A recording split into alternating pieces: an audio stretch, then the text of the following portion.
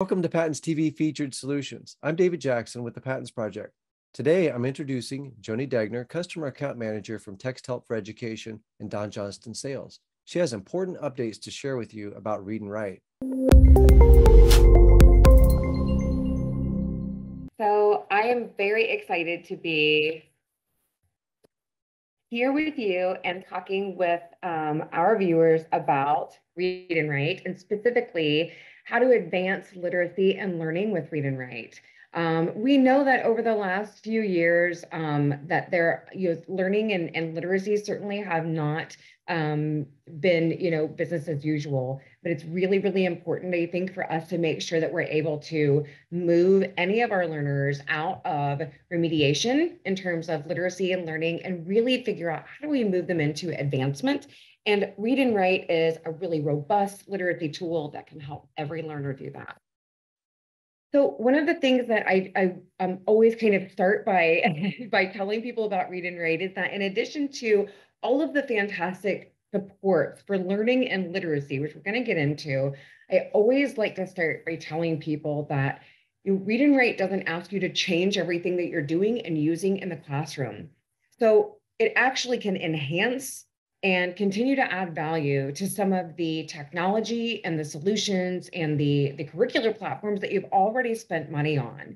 And so if you're looking at the screen or you're not able to see the screen, what we've got here is an image that is full of lots of different graphics and logos from various curricular platforms and learning management systems. So things like Schoology, Canvas, Google Classroom, but also curricular platforms like Discovery Education, HMH, Alex, if you use that for math, Achieve 3000. And so one of the things that's important to know is that Read and Write as a literacy solution actually can kind of slide in on top of all of these curricular platforms and learning management systems to provide seamless integration, but also robust support so that we're seeing achievement and advancement for every student on every assignment and every environment that they work in.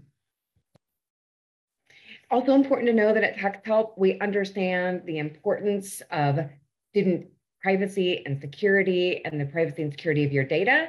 So all of our tools are GDPR compliant, and we take your data privacy very seriously. In terms of readers and learners who are supported by Read and Write, we know that all students can benefit from Read and Write, but we also know that there are lots of students out there who have very specific needs. And so Read and Write also has the ability to cast a nice wide net for compliance in terms of special education support.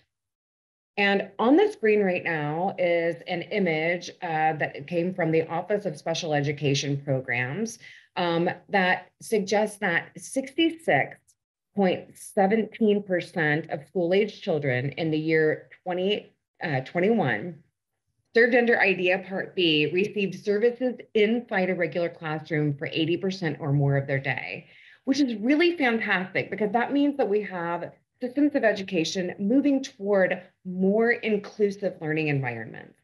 But in order for those learning environments to be truly inclusive, we have to make sure that those learners are not just being brought into those regular classrooms for 80% of their day, but that they're also being well supported. And Read and Write is a literacy toolbar that can provide support for students with very specific needs and for students who don't have, articulated needs either in an IEP, a 504, or an English language learner plan. So it really is one of these tools that can support inclusion without stigma, because we know that every learner struggles from time to time. It's not if, it's when. And so when we provide these supports for students with specific needs, we know that we can help support students in all of our classrooms and all of our learning environments. In addition to supporting students with IEPs and 504s, we also, I'm going to show you a few of the very specific strategies you can use to support your students who might be English language learners. And on the screen now, I've also included an image of the 8 components, the SIOP model. If you're not familiar with SIOP, The SIOP model is for sheltered instruction. It's a way of helping to increase academic proficiency and language proficiency for English language learners while keeping them with their peers in the general ed setting. In addition to providing support to your learners with specific needs, we also know that Read and Write has the ability to increase growth and achievement on NWEA and state tests. You can visit texthelp.com, that's TEXT.com, to learn more about the Plymouth Canton efficacy study for Read and Write. On the screen, I've actually got a little snapshot of some of the data that was collected in that efficacy study that actually shows that the pool of third graders who had access to Read and Write improved their growth and achievement on the NWEA MAP test more than 4 times that of their peers at a control school of similar students who did not have access to Read and Write. It's a really fascinating study and speaks to the efficacy of the growth and achievement that learners can receive by using tools like Read and Write on their daily assignments and their everyday tasks. And lastly, one of the reasons that Read and Write is so popular with more than 55 million student users is because it has a very simple user interface. So it's easy for young students to navigate, single-click activation and deactivation. It's consistent in all environments. So whether learners are on a web page, in a document, they're in slides, in their learning management system, the support that they get from Read and Write is consistent and predictable. So I'm going to pop out of here and just get into a couple of places to just kind of show you some of the specific supports that are available through Read and Write. And so you should be able to see now a web page from the Smithsonian Magazine, an article that's titled "Crows Are Even Smarter Than We Thought." So I'm just going to scroll down to get to some of the text, and I'm going to pull up my Read and Write toolbar by single clicking. And you'll see that when I single click on the extension, the toolbar appears. And so one of the things to know about Read and Write is that we give students multiple ways to get access to text-to-speech by using hover speech, by using the play, pause, and stop buttons, and by giving learners access to the screenshot reader, which is our automatic OCR tool that ensures that all text can be read aloud. And so in a web page like this, it might be very difficult, for instance, to have this title at the top, Smithsonian Magazine, read aloud, because when I try to click on that to get access to text-to-speech, it's going to take me to another page. So that's where the screenshot reader comes in. It can also be very helpful when you have text embedded in an image. So we can automatically OCR that text, sort of lift it out so that learners are able to get text-to-speech in all of those environments. I also promised that I would show you a few of the supports that are really fantastic for English language learners and learners who may be struggling with literacy. One of the most important pieces, one of the things that I really love is the dictionary, the picture dictionary. Oops, a second here. My dictionary, my picture dictionary, and my translation feature can be opened at the same time. So we had talked a little about supporting that SIOP model, and this is one of the ways that we can help learners get comprehensible input. And so when I click, for instance, on the term fountain, you will see that I get information populating in all 3 of these windows. So in the dictionary box, I've got a definition, and I've also got a read aloud feature. In the translation box, I've got the translation into the language that I have set in my settings. And then in the picture window, or the picture dictionary box, you can see that I've got a visual representation of a fountain, so that learners can see and kind of gather information and sort of layer their perception and understanding to gain more ownership over their academic language. And you'll notice that when I click on another term, all of these all of the information in these boxes is going to continue changing dynamically. So I just switched from fountain to the word birds. And now I've got the images of birds in my picture dictionary window. I have a new definition for birds with a read aloud feature in my dictionary window. And then I, again, also have translation into the translation that I've set in my settings. It's a really fantastic way to support comprehensible input with English language learners. Also really important to understand that pacing is so important for learners who are taking on a new language, but also learners who are taking on new learning. So information that they've not yet come across. And so adjusting the pacing of information can be done in the read and write settings.